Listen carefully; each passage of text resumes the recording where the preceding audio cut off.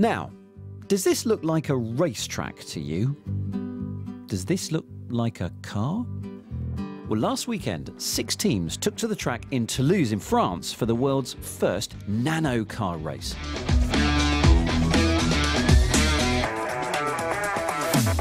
The nanocars are specially designed molecules which are invisible to the human eye. Nano things are very, very small. 1 nanometer is 30,000 times thinner than a human hair. In ideal cases, we try to build molecules which have the shape of a car.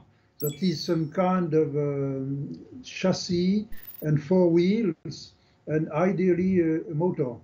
But in some cases, it turns out that much simpler molecules work as well. 6 teams competed, representing France, Switzerland, Japan, Germany, the USA, and there was a joint US and Austrian team. The tiny racetrack for most teams was made of gold. Now, this is because gold is so soft, its surface can be made extremely flat, as in there's not even an atom out of place. And that does take some time to prepare.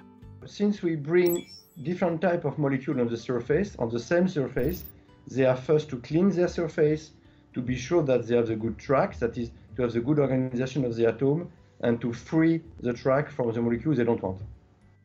And this will take 1 or 2 days. Once the nanocars were in position on the track, the teams used the tip of a scanning tunneling microscope to propel the vehicles with tiny electric charges. They had 30 hours to race 100 nanometers and back. 6 teams started with no guarantee that they would all finish, but there is historical precedent here.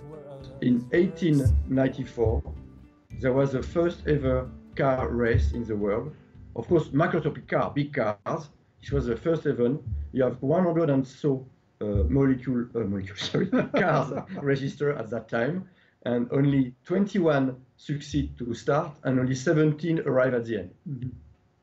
So we are in the same situation, but of course we have less starting cars. In the end, it took one team only 90 minutes to finish the race, but they did use a different track. If we had used the gold, it was going to be uncontrollably fast. So we used a silver surface, which is actually a slower surface. So we slowed it down so that we could control it better around the pylon.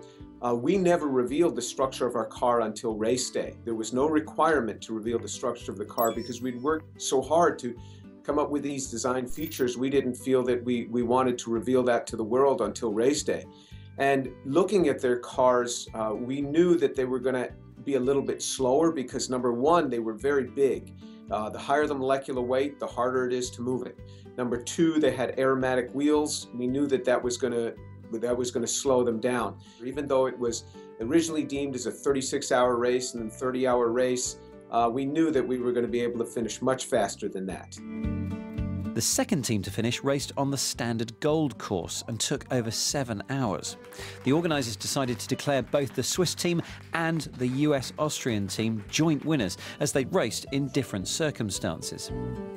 The tech used in the race will help improve the imaging capabilities of the world's most powerful microscopes, and the car design process has pharmaceutical applications for making designer molecules.